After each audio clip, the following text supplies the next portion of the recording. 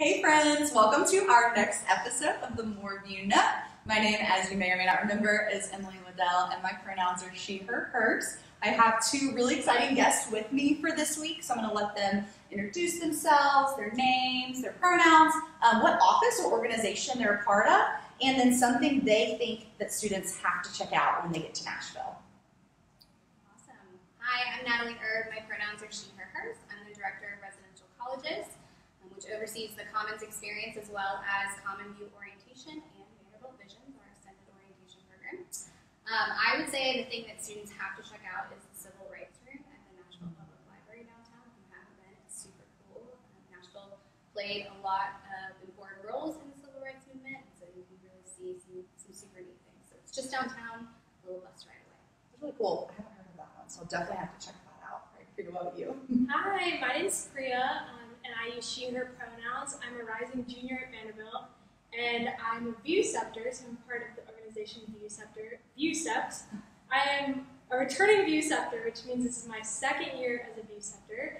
And I'm also an MHS major, Medicine, Health, and Society. I don't think I said that. And a place that I think that people must check out is a place called Plaza Mariachi. I believe it's in North Nashville. It's just this amazing cultural experience. It's kind of built like a traditional marketplace, a traditional Mexican marketplace, I believe, and there are a bunch of shops, a bunch of food, and my favorite part about the place is that they have this stage and a big open dance floor area, and on Thursday nights they have salsa night, and there's free salsa lesson, and then you can just dance the night away over there, and it's so one of my cool. favorite places. That's awesome.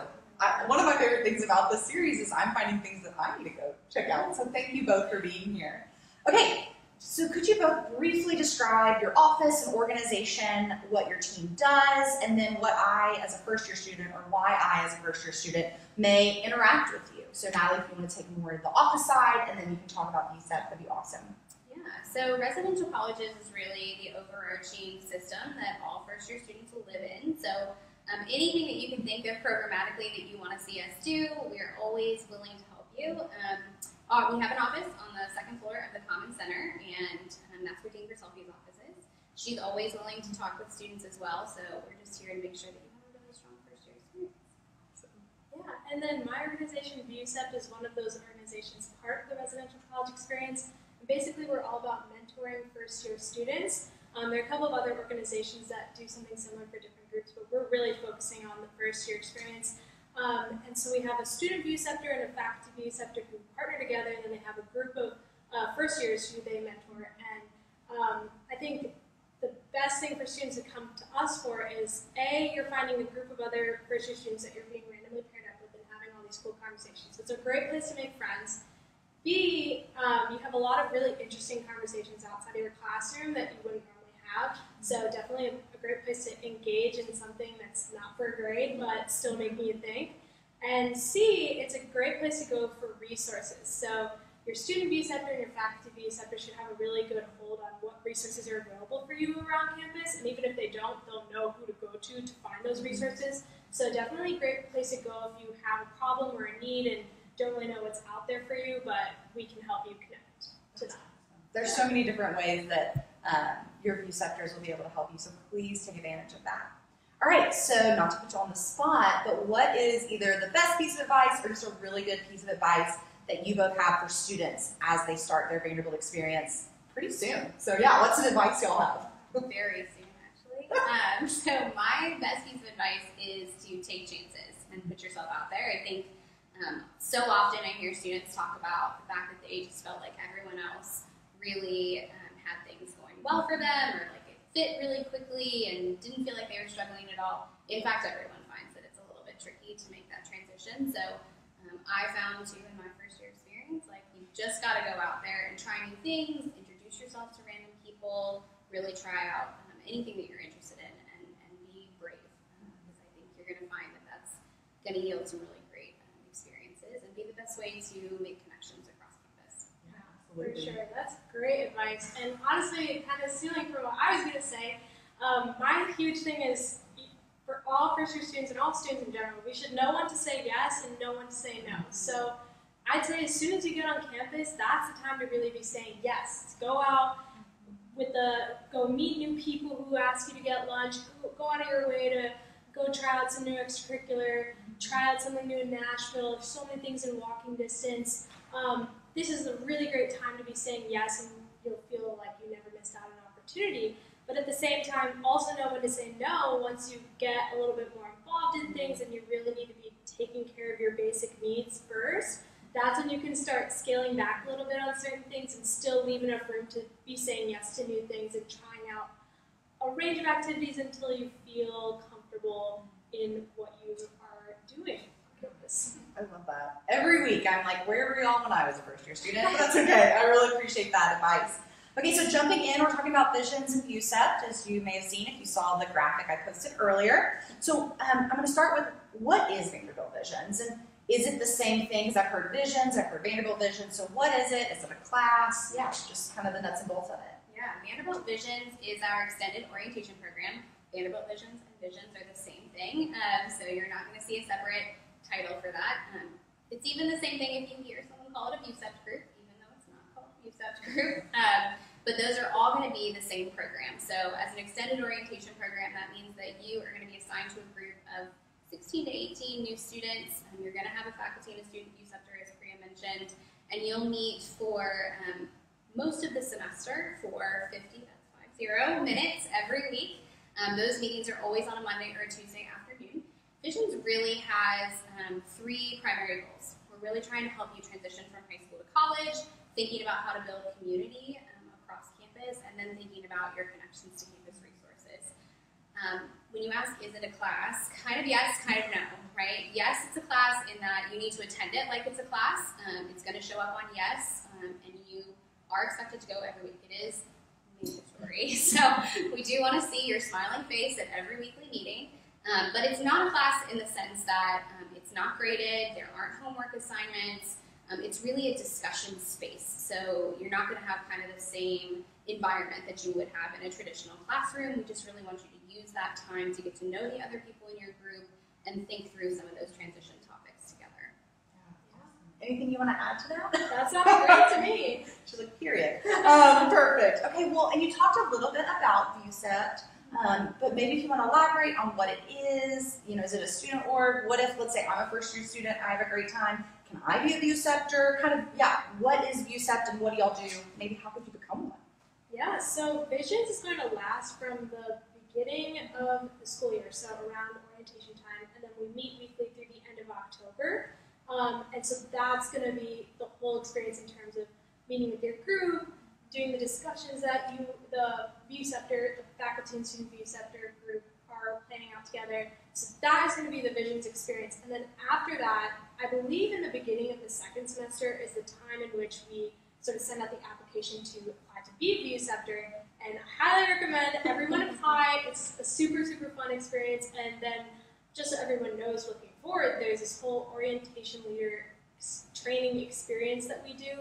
It's a full week before we welcome everyone back onto campus at the beginning of the school year. And it's just an amazing time of development where we love training to be able to welcome the first year students onto campus. And it's such a great group of people, and I learned so much from them. So again, highly recommend just putting your application out there and applying for this program. That's incredible. Yeah, I will say, so I've worked with VUcept for just over a decade, and VUcept itself is actually one of the oldest student orgs on campus. So it's over 50 years old. They have always been in the business of helping new students acclimate to campus life.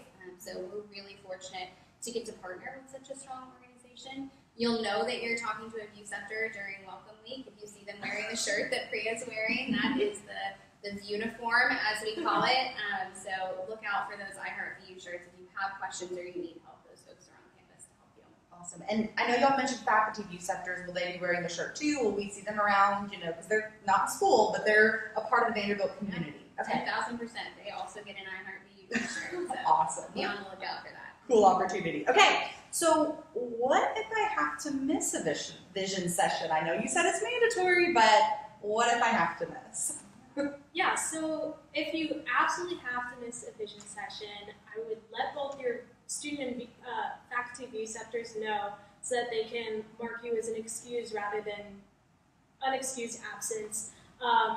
and then hopefully they could be able to send out maybe some of the materials that they might be working with during the vision session.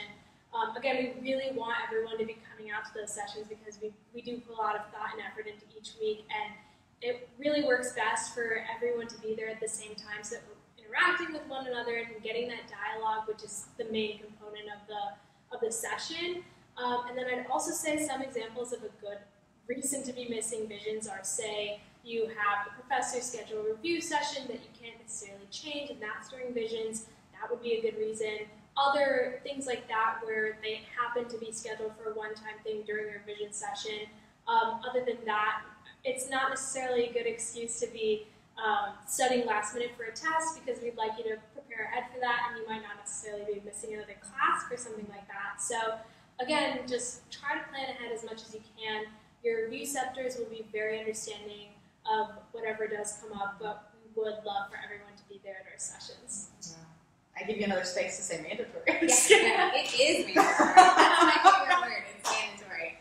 Religious holidays also are a great reason why you might miss visions. Those are always, of course, going to be excused. I know that comes up a lot because they are on Mondays and Tuesdays.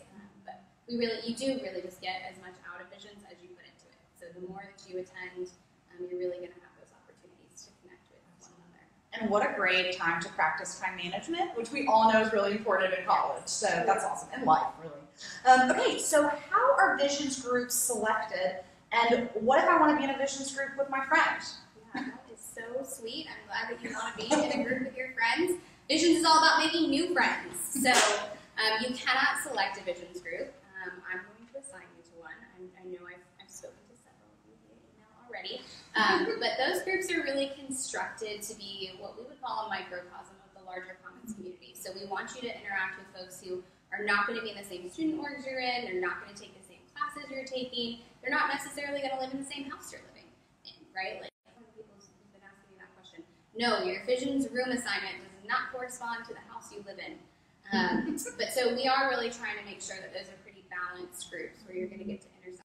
Here as a first-year student, that's really the only time you're going to live in the same proximal location to the rest of your class. So we want you to take an opportunity to do that. If you do have a class conflict, I know there are quite a few of those out there right now, those are being adjusted right now. So you'll see that those will change on before open enrollment starts on Wednesday, so no need to panic, calm down. They will get adjusted, and usually I would say your visions group assignment is flexible all the way until the end of July. So I would wait until the end of July to confirm in your brain when you're going to visions.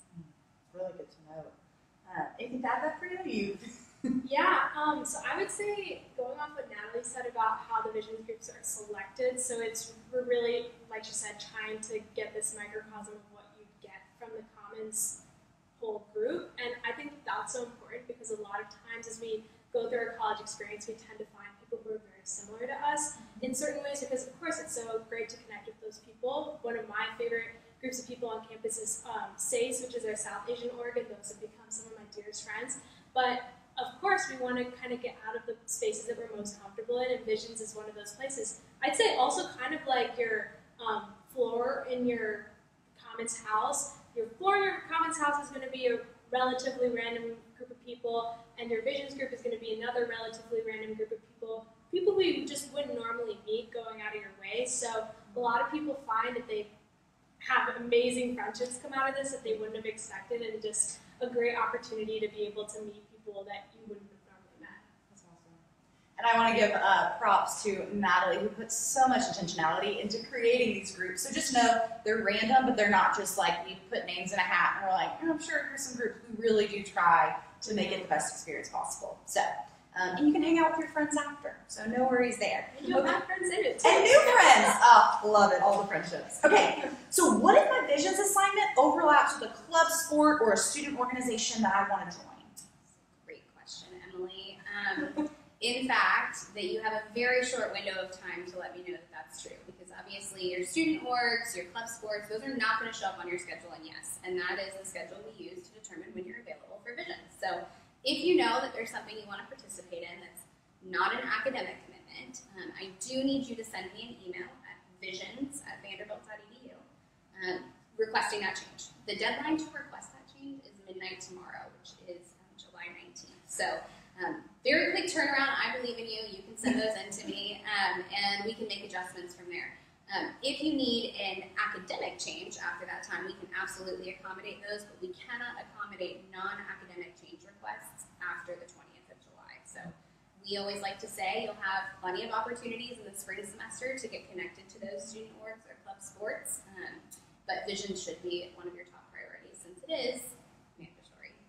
Great word. Anything you want to add to that, Karina? Yeah, I think especially that notion of how you can always go to that club or organization in the spring is so important because you're never going to get this visions time back. We really put a lot of intentionality and planning into these sessions, and there's really no other opportunity within the whole 4 years unless you decide to apply as VUcept, which we'd love for you to both go to your vision sessions and apply to be a VUcept together. So yeah, I definitely think that that's like super important. And then another thing I'd say is that your clubs and organizations should be really understanding of your visions commitment as well. I will say, like, when I was a co-captain in my dance team and we had students going for visions either as VUcepters or as first-year students, we were always accommodating to that and still having them in, you know, whatever dances we were planning for that Tuesday dance rehearsal time. We could still have those students a part of those dances. We just catch them up on the side or whatever we could make work. Vanderbilt students, we do it all. So we know how to make things work for every student to be as accommodating as possible. That's awesome. Perfect. All right, so this is the final question, so really can't wait to hear your answers. What's going to be discussed in Visions? What do we do during the sessions? Like, yeah, I'm trying to prepare for the semester and what that looks like. So what do we go over in Visions? Yeah, so all of our Visions groups, and there are 92 of them this year, they share one common syllabus for the semester. And that's going to go over kind of those 3 goals I talked about, but a lot of the sessions are going to be based on topics that are raised in the campus reading. So it's really important to read the campus reading as well. So you'll talk about things like identity and interacting with people who are different from you. We'll talk about resilience and how to really develop some of those strong coping mechanisms as it relates to mental health and well-being. And you'll talk about kind of what comes next, right? How do you start thinking about what kind of career you want to have, or how do you start thinking about the ways in which you can engage in experiential learning on campus? So that's sort of the framework that they all share. But do you want to talk a little bit about what a session might look like? Yeah, so a session might look like a common. We'll probably do some icebreakers in terms of how did your week go and get to ease into things a little bit. We'll probably do some sort of activity and then probably do some reflection on that activity so that we're really getting the most out of whatever we're doing during that session. And I will say also, we do really love to follow the syllabus. There is a lot of intentionality put into that syllabus, but we also are a little bit flexible in terms of what specific activities we're doing. If you have something that you would want to bring up to your VUceptor to do, we're all ears and we'll definitely try to incorporate it into our sessions. It's about bringing the most out of what people actually want to be getting out of it. So definitely, it depends on your VUceptor, of course, but I know I love to be really as flexible as possible so that we can really get the most out of it. That's awesome. Really help students to take authority of their own sessions and really kind of speak into that. That's really cool. Well, thank you both. Do y'all have any final, words, reminders? I know that they'll probably be hearing from VUceptors soon, all the good things. Anything else y'all want to say to our students or first-year students? Yeah, I mean, fun facts that you, I'm sure, remember from this. It's mandatory, right? Yeah, that's my favorite. If you do have a change request, I want to hear those tomorrow. And as Emily mentioned, your VUceptors will start reaching out to you around August 1st. So I'm sure Priya's already started working on her letters. So I'm so sore from that. You should expect a snail mail letter if you have a domestic address, or an email if you have an international address. And then actually your VUceptors will also call you before move-in. So be on the lookout for that as well. If you don't hear from them or you ever have questions about your Visions assignment, that visions@vanderbilt.edu email address is the way to go. Nothing else for me, really. We're just so excited to welcome you all to campus this fall. It's going to be here before we know it, and we're so excited. Well, thank you both for taking time out of your busy schedules and your summer, and we really appreciate you coming by. And until next week, it's Emily, and this is The More You Know. Thanks, all.